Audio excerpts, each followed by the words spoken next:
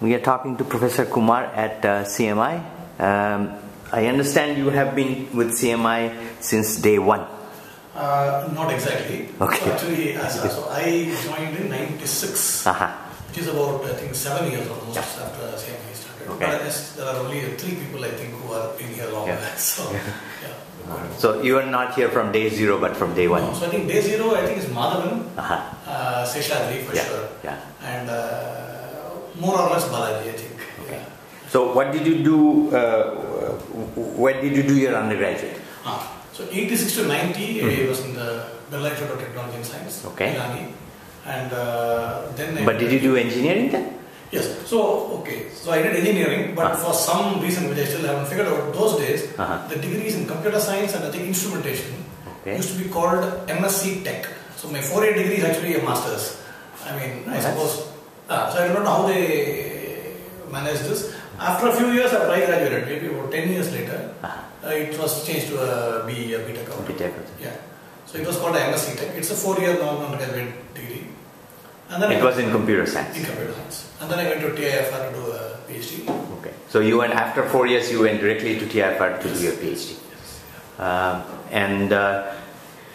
I heard some people say that in TIFR you can never get a PhD in computer science because they never let you finish and stuff like that. Well, it's worse in mathematics for sure. Okay. So in computer science, I took 5.5 years roughly to finish my PhD. But did you do on theory or what? Yes, there is only theory in TIFR. Yeah. I mean, even today, probably there is still only theory. Those days it was purely theory. Yeah. Yes, it was theory. Yes. Yeah. But not the kind of theory I do now.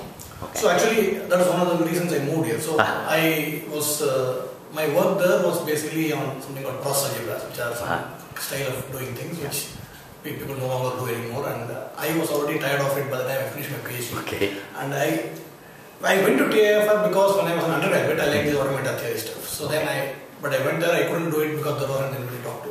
Okay. But by the time I was towards the end of my PhD, I had confidence to know that I can do something on my own. So I started looking at this. And then I found that Madras has a lot of people. Okay.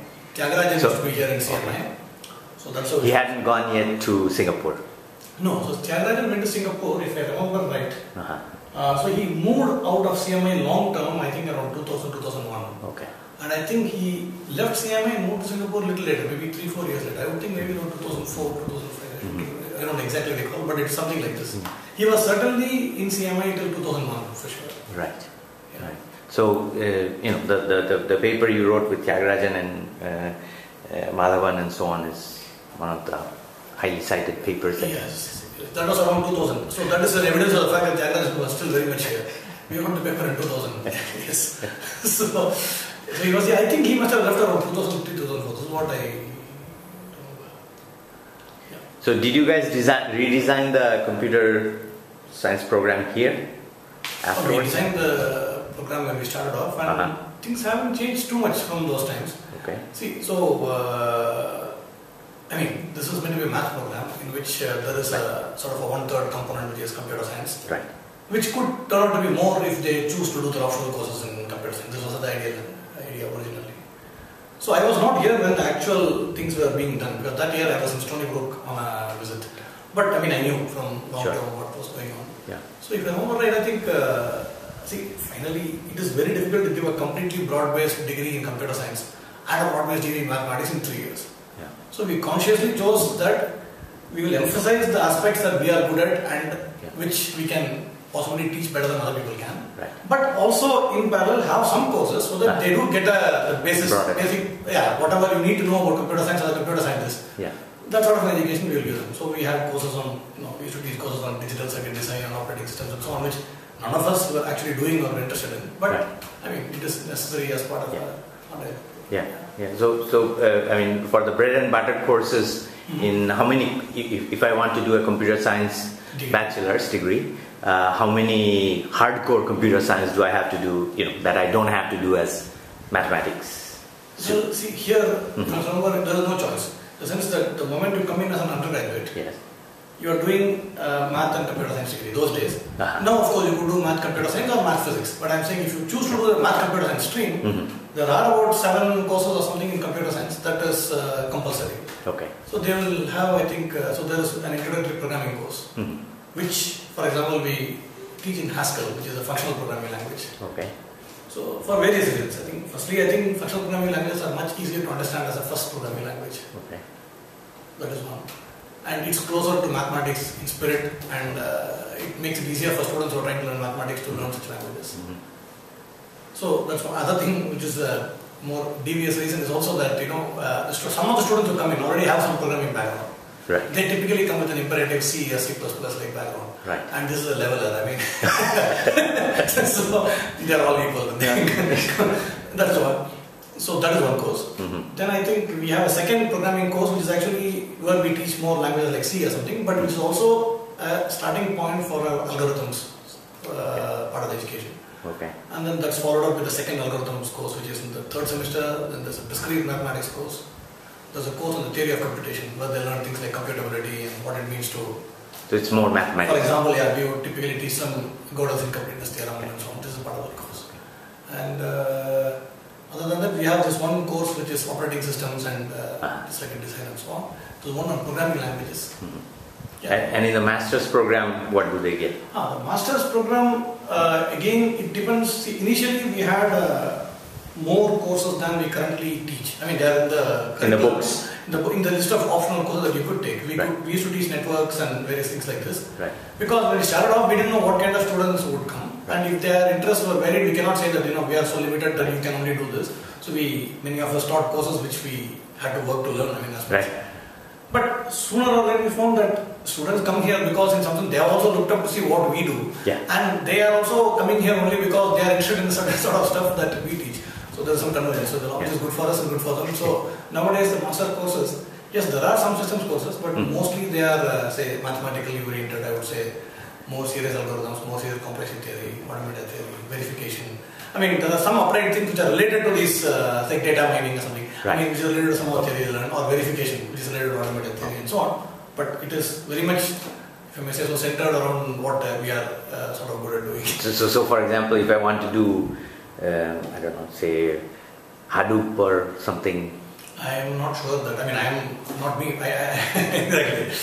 Very difficult, I think. So computer graphics, for example. Yeah. Something which you would be able to do if you do a master's elsewhere. Okay. I think it's clearly not possible. We had one faculty member who left in between, who actually could teach not exactly computer graphics, but the algorithms that underlie computer graphics. Okay. He taught a course for a couple of years, I think, right. and then he left, and then after that, those courses are now being offered. Yeah. Right. Yeah. So there are limitations to what we can teach. Sure. And where do you see, the computer science program especially develop in CMI? So going by the trends, what students are interested in, what we have been expanding the program. Right. I would think that one direction it will definitely go is this big data mining related stuff, which I think there are students are interested, and Madhavan as well is now interested, and there are people like Saurish who's interested in that. So I'm saying because of the applied math program as well. So I think there is some additional courses and interest that will develop there naturally, I think. Other than that, algorithms is something that some more Indian students love, and they come here to do that, so that will grow as always. Optimization algorithm, they put them all in the same class. And then the verification area, which is formal methods. Cryptology. Formal methods, basically how do you check that the program is correct in some way. Okay. So that is also, the automobile industry needs it. Because nowadays everything is, every device that you buy in your life has a small processor inside it. Right. And for example, your car, nowadays, there are so many of these, they call them ECUs, small computing units that sit here and there. Reliability is a real problem. So there's a lot of, jobs waiting there and a lot of work waiting there for people who do this sort of stuff. Yeah. Again, I think that is something that, for example, we have a sort of a collaboration with TREDC in Pune, TCS thing, where we have a joint PhD students. Somebody who works there, does a PhD here. He has real world problems that he has to solve, and he's looking at the corresponding theory, and we know the theory and we can talk to him. Okay. Kumar Madhukar is actually working with Madhavan and Narayan Kumar here. But how does that work? Is he working in Pune? Yes, CMA has this ability for a student, once he finishes the coursework, to actually do his PhD in a part-time. So he is actually based in Pune, but he talks to Madhavan and Narayan Kumar here. He comes and spends a few months here, and he goes back and works there. Okay. So in some sense, he's also doing some real tool building or verification of some automobile. So his job actually also gives him that flexibility too. That's because it's a research lab. So it's a TREDC is the TCS's research lab end of it. Okay. So he does not have deliverables like a real product. Sure. So he, I think, develops tools and techniques which other people in TCS would use, for example, to maybe check so that some car is working right. Right.